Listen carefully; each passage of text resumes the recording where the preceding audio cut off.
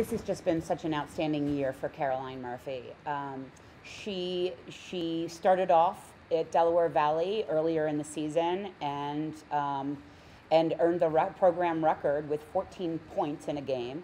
A great balance of scoring and assisting.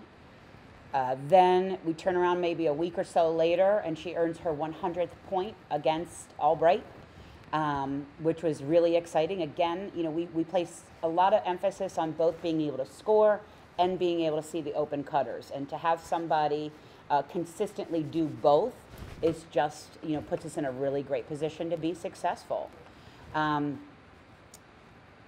After a couple weeks, Caroline versus Lebanon Valley earns her 100th goal, which was really super exciting in a playoff game in the MAC Commonwealth Championship.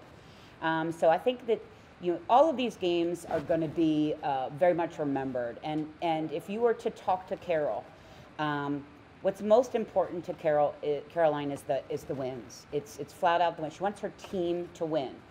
And when she looks super hungry or she puts pressure on herself to score goals, it's not because she wants to see her name in the headlines. It's because she wants to make it to the NCAA tournament. She wants her team to win the games. And having a player like that is it's just unmatchable in what we're trying to do. I'm really excited for the season that she's had, and I'm very proud of the season that we've all had at Stevenson Women's Lacrosse. But I really want to send a very special congratulations to Caroline Murphy and an exceptional offensive year.